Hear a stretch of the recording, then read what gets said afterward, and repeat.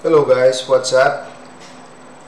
Today we are going to be talking about the approach for you to work with FBX in 3D Max and being able to export and import in Blender without any issues, right? It happens frequently that you try to import something into Blender using FBX and it comes without texture, and it comes like with pieces separate and things like that. And in this video I'm gonna show you a easy way of doing that and at least avoid those issues, right? This is a scene that it's made in V-Ray, and it's a very simple scene. It's not even a scene, it's just a piece of furniture, but this furniture will show up the issues that I want to show you. It's going to be applicable for any other scene, right? First of all, once you export in FBX, you have to keep in mind that V-Ray has specific shaders, right? Like every other render engine, it has a specific shaders. And because of that, FBX is even if it's a Autodesk format, it's a generic format. So it means that not all the shaders that you have in V-Ray, they would be able to be readable. They will be able to be translated to some other render engine, right? Or some other softwares. The software will be able to understand that shader. So basically what I would recommend is that if you have a scene with blend materials, V-Ray dirty material applied, or something that is not standard, something is not just a diffuse bump or something like that, applying a regular V-Ray material, my advice is that you translate that before you export, or into a V-Ray material, or you translate that into standard, and then it will be way easier for the other software to read that, because it doesn't matter what you do, you will always have to tweak the material in the other render engine that you are going to work with. In this case, cycles in Blender, right? So yeah, let's do that from the beginning. This scene basically has objects and has groups and all of that, right? And I'm going to export first using, just take the scene the way it is and export it, and you will see what the issues I'm talking about, right? Let's export selected, scene test,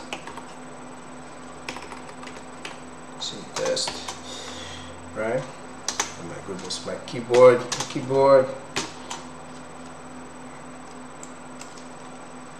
right? Combine, exporting,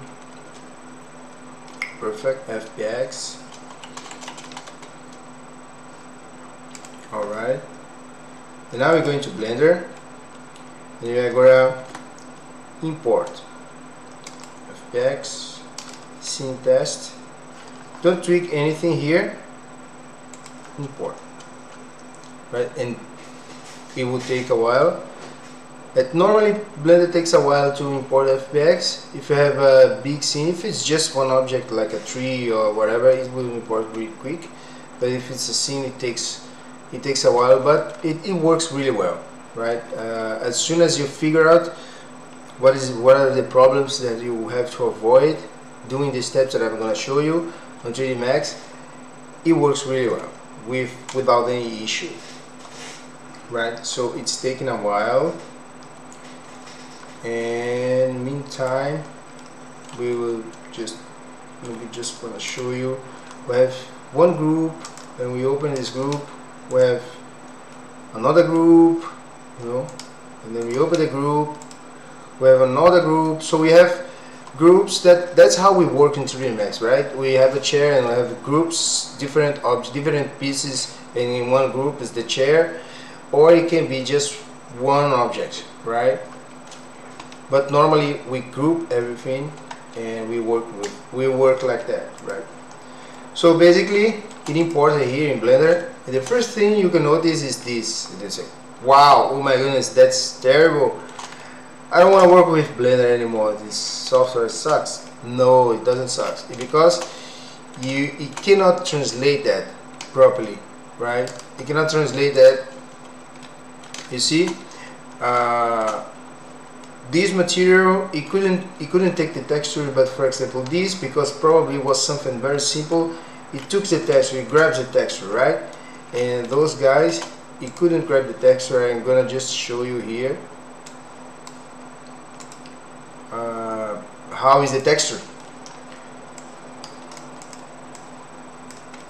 It's something else that Blender couldn't translate. It comes like this, you know, and you open here, it goes to nowhere, right?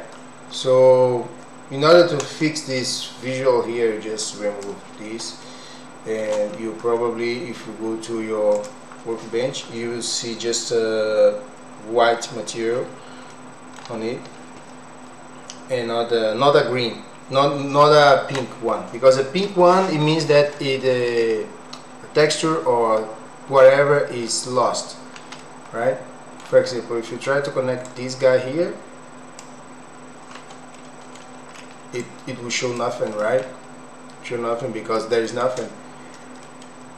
There's no texture on it, right?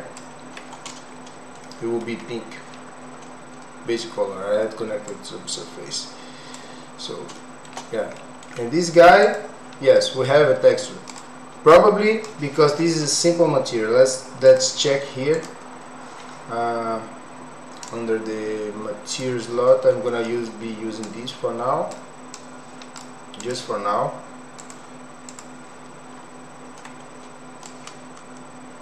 You see, that's a simple V-Ray material. Just have a diffuse material here.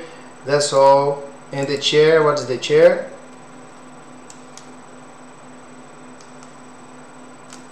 Has a noise material. You see, that's why you have a noise material. Noise is a material particular from 3D Max, so it's gonna be readable just in 3D Max. There's no way that FBX take a noise shader from 3D Max and send to another software, so it's gonna be pink, right? That's the thing, you have to keep this in mind. But talking about the other issue, which is this issue here, right? What we have here, Blender has empty objects that normally the empty objects are used to make what a gizmo of the group is in 3D Max. Basically, the empty object is playing the game of these guys here. You see, these boxes, those are the empty objects. You see, if you open here, each object, each group, these open, each group of these is one empty object, and Blender translates that empty object. Like, for example, if you take one of these empties and move around, it's this piece. This piece basically is linked to this empty. This is how Blender translates the group, you know, because Blender doesn't have a group like 3D Max. So that's the way Blender group things, parenting, right? Which at the end of the day is the same thing. It's just a different way of visualize that, right?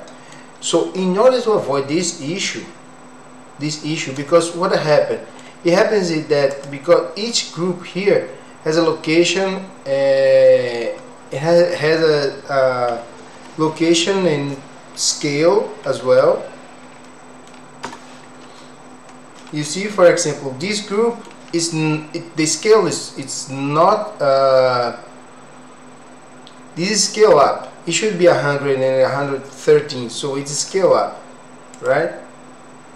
The same thing for, no, this guy's fine, this guy's fine, but those are scale up. So in order to avoid all of that, the idea is to select everything, unlink selection. So you unlink everything, right? So now you don't have, we still have something here, which is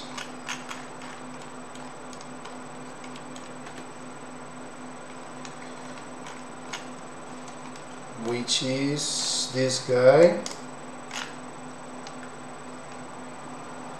I don't know what this guy is. Something else. Okay. These guys is still group. Let's unlink it. Right? So we unlinked everything, right? They are just groups now. So there is no link anymore on the scene, right? And I would do another step would be go to group. Now explode everyone.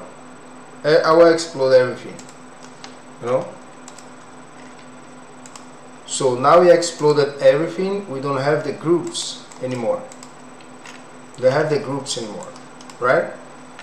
And let's just double check here if the file is scaled. So basically all the files are kind of scaled up. So we select everything, right?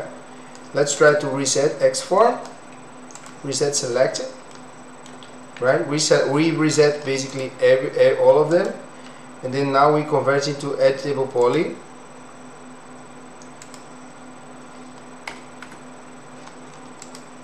And now they are 100, 100, 100, right?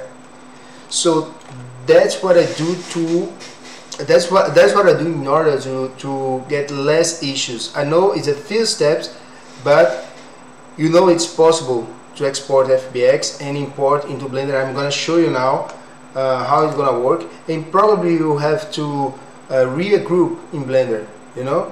But that's a work that you have to do in order to translate one scene. When we are talking about translating the objects from Max to Blender. So basically unlink everything, explode all the groups, and reset X4, and then bam, export. You export selected. Now it's gonna export everything, because the ideal for you to have a clean scene and it will render way faster in Blender, it will be, for example, in this case of this scene, it will be you export the table, one single chair and all the rest, and then in Blender you copy the chair as an instance, because in this way cycles wouldn't calculate every chair. It would calculate just one chair as an instance, and that's all, you know. It will make your scene faster to render, right? But we are doing this roughly, so what matters here is to understand how to fix the issue, right? Let's go to Blender. Let's delete these guys here. Let's delete these. Adios amigos. Import FBX, and now we have our scene. Let's import and see how it goes. Probably it's going to be a little bit faster because it doesn't have all the groups and all the Blender doesn't have to create the groups, the empty objects, all of that. And I think it's going to be a little bit faster. It's not that much faster, right? But I hope that this time we wouldn't have the issues that we had before, and that's why. And sometimes I've been struggling a lot from the beginning using Blender, trying to understand why the FBX wasn't working, and I ended up doing lots of importing with OBJ, but OBJ really doesn't take the texture, doesn't grab the texture with it normally, and that was, at least at that time, I don't know today, but at that time it wasn't that good for mapping and all of that, the texture, and that's why. Now you can see our scene is working perfectly, right? You still don't have the materials because of what I explained. It's a noise specific material from 3D Max, so you don't have the materials. But other than that, it's working well. You see the geometry is working really well, right? Sometimes it happens that FBX triangulates the mesh. Let's see if it's gonna happen. No, it's fine, it's okay, right? Awesome, the mesh is really good, no issues at all. yeah, that's how you can import FBX. You can import whatever scene. You can import vegetation. I had imported so many art models for my for Blender, and then translating into a cycles file, right? Using this approach, I don't need any plugin. There's a plugin out there, and it's really good. I bought it for Blender to Max, but at the end of the day, I figured out that it gives me the same results. You know, if it saves me is just a couple minutes for each import, so maybe 1 minute or something. Sometimes even I'm doing that manually. I'm sure that everything is gonna work properly, you know. And sometimes you use the plugin and something doesn't work, or something goes out of scale or something like that because of the reset export. At the end of the day, you have to do the same thing. And yeah, that's pretty much it. I hope you like, guys. I hope this helps you to don't be freaking out when you go for importing and FBX. And that's all. Take it easy. See you next time.